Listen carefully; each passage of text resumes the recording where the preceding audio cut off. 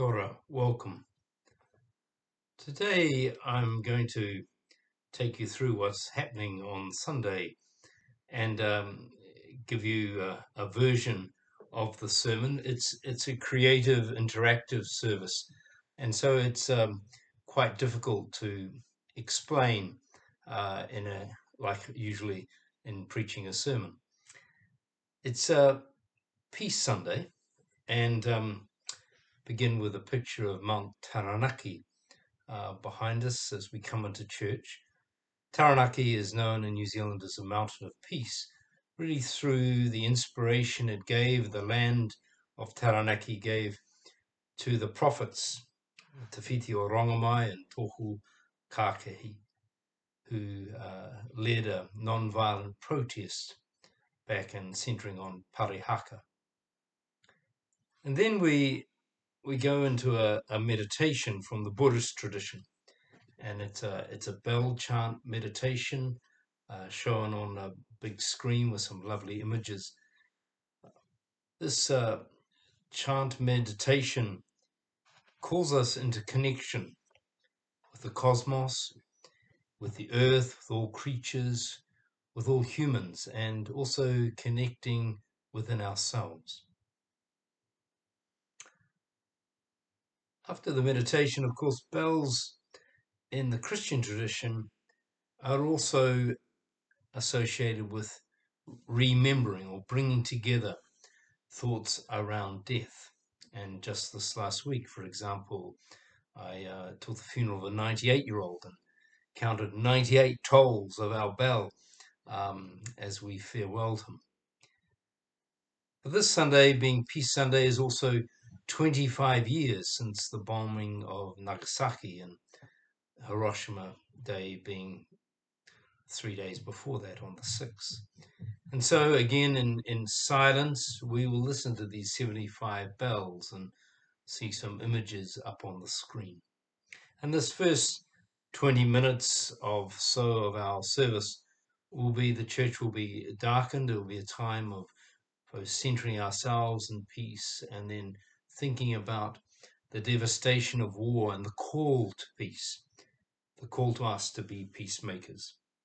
And so with peace, there's both a letting go and there's a desire to build or connect.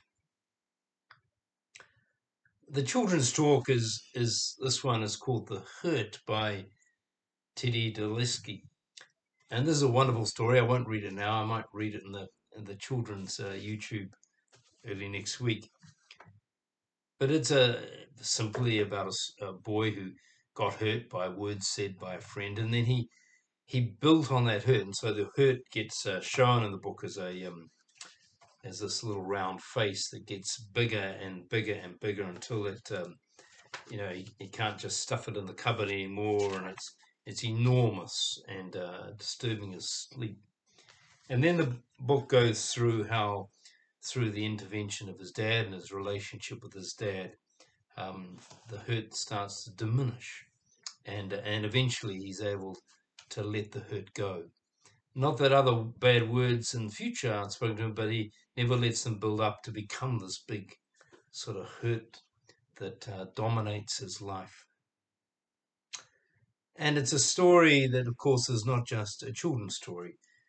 It's a story about adults being hurt and then feeding their hurt and then holding on to their hurt. And of course, it's not just a story about individuals. It's a story about communities, countries even, being hurt, then feeding that hurt and holding on to that hurt.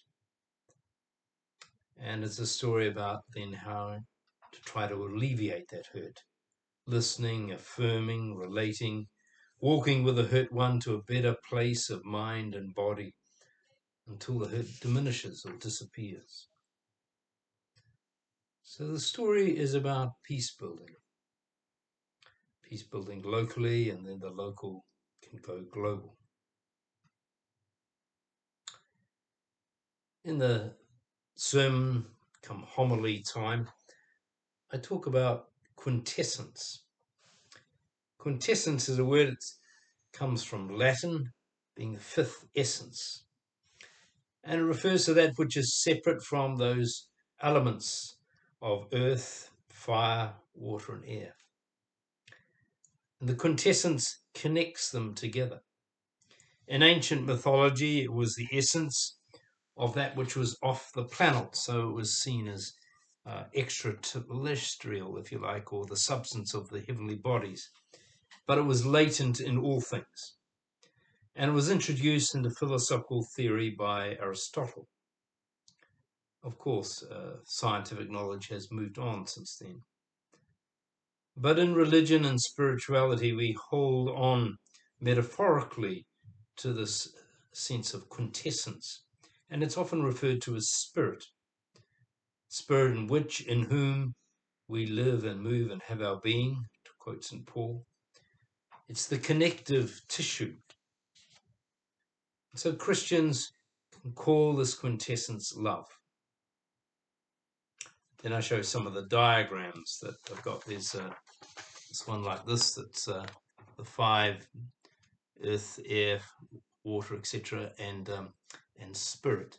And this other one where the 5 and the quintessence is like this spiraling thing. You can't really see it, but spiraling, linking them together. And it's this power of love. It's this power that works in the cosmos to animate, to heal hurts, and to bring hope. Our first reading today is from 1 John 2. And in verse 7 it says, "This call to love is not new. It's old, but it's ever new.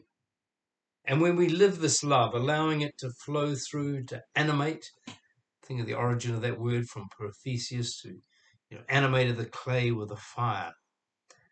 When it flows through us to animate and heal us, and then healing our relationships. So this love then becomes a light to us, guiding us through all the hurt and destruction of the past into a hopeful future. This sort of love, this is a big meaning of the word love.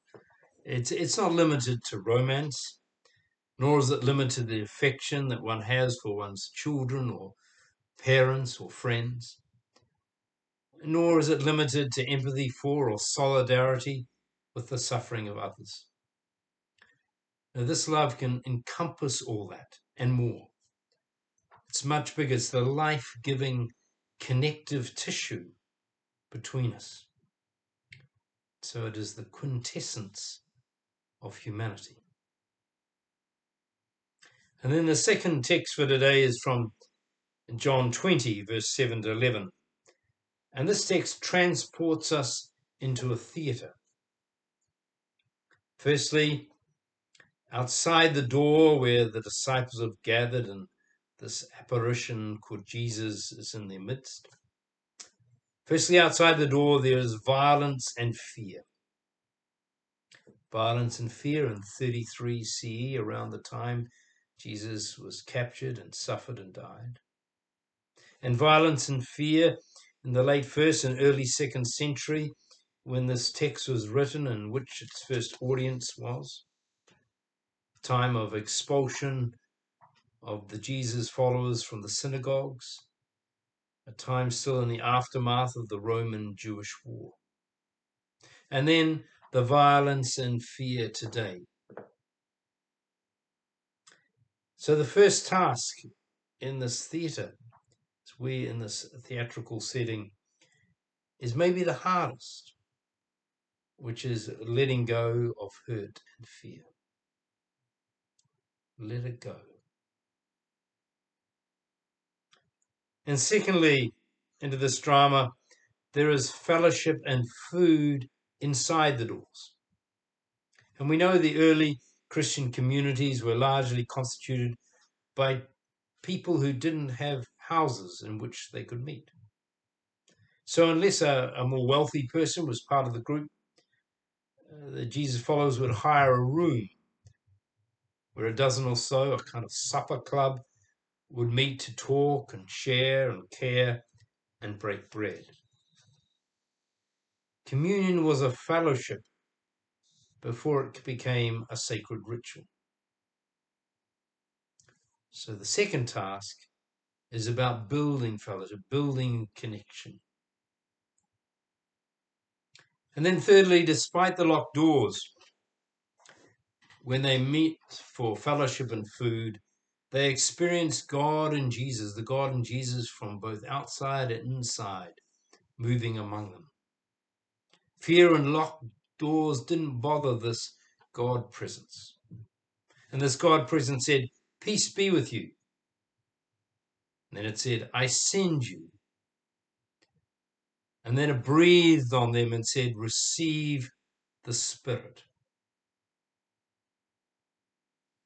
The breathing idea is from Genesis 2, which is the first written creation account, written 400 to 500 years before Genesis 1. And it is about God giving life. So you could translate the saying as Jesus resuscitating them and saying, "Receive the Holy Spirit." Breath and spirit being the same word in Hebrew. So I'll offer you three paraphrases of these statements. Be at peace in yourselves and among yourselves, and do not be afraid. Let go of your hurt and fear. I send you outside the doors to take your peace and mingle it with the peacemaking works of others, so that the hurt that can produce violence might be diminished and eventually be gone. Receive the Spirit, my Spirit of love. It is physical and spiritual. It will connect you not just with one another, not just with those you are afraid of, but with all life and all the elements of life. The spirit of peace, the spirit of compassion, is found in this weave, this interlock of connection. And so the third task is that we, along with others outside the doors, are to be revealers of this weave, repairers of the rip, sewers and stitches of hope.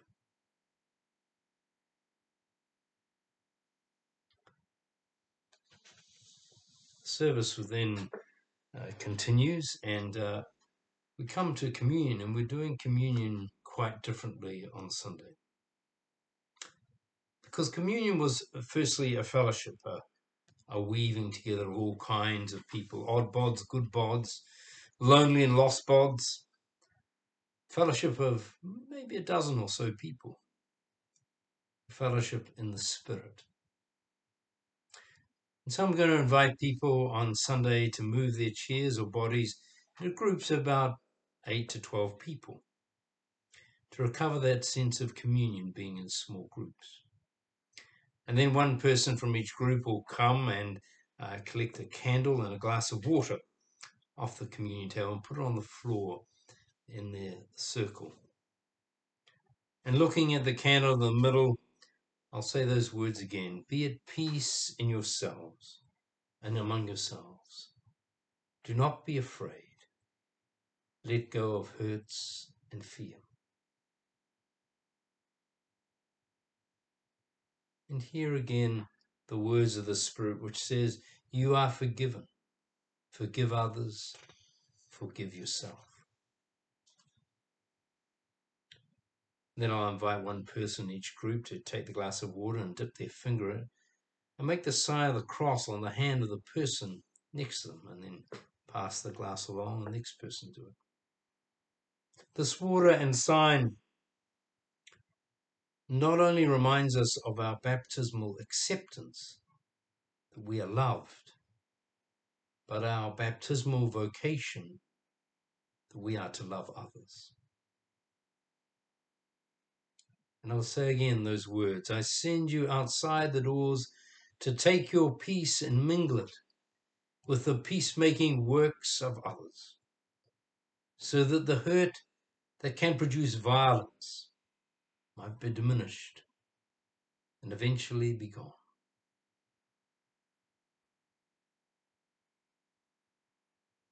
And then I'll ask one person from each group to come and get a plate of cut bread and little cups of wine. But before I do that, I'll recall the words from Paul in 1 Corinthians, written about 52 CE.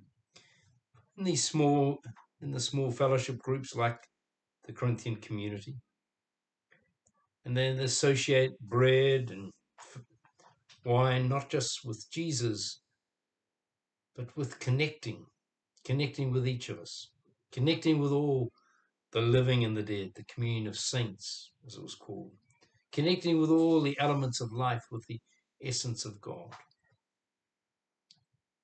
And then say those words that we call the words of institution.